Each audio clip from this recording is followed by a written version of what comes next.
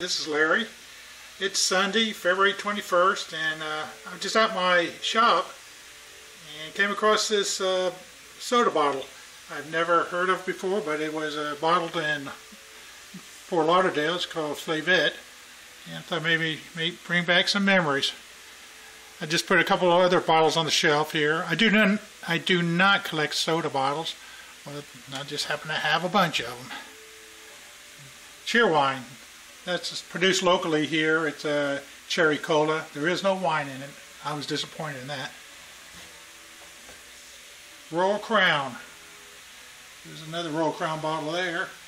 Now there was a plant off 95 in Miami. Stapleton. That's a bottle in New York. The Pop Shop. That came out in the 1970s. Very short-lived soda.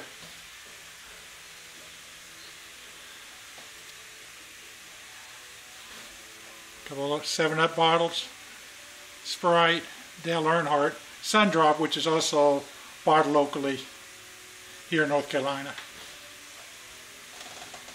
New Grape. That's a Big Bill bottle. It's also, they bottle Big Boys, the old hamburger joints, and bottle their soda. These 3 bottles here are actually from the 1920s. That's an Orange Crush bottle there. That's a Knee High. These are very heavy bottles. Here's another bottle by Knee High, Party Pack, very rare bottle there.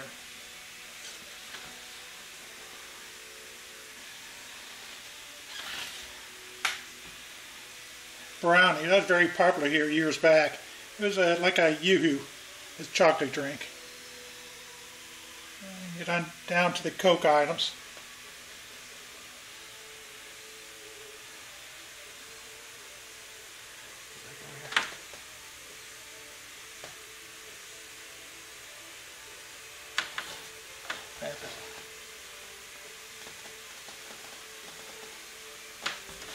Down here are some of the Pepsis. Of course, Pepsi was founded in North Carolina. That's an old AM radio there, and that can looking. And remember the Looney Tune glasses? Hardee's used to give those out in the 70s when you bought a Pepsi. Some of these bottles are very rare. This one here is actually a South Carolina Pepsi bottle. It says not for sale. I imagine it's from the 20s where the syrup was sent to the pharmacies to make at the soda counters. And Richard Petty has a series of Pepsi bottles. He's here in North Carolina. He lives about 30 miles from me. And well, anyway, if you like the video and like to see other old stuff, please leave a comment, and I hope everybody's doing well. Thank you.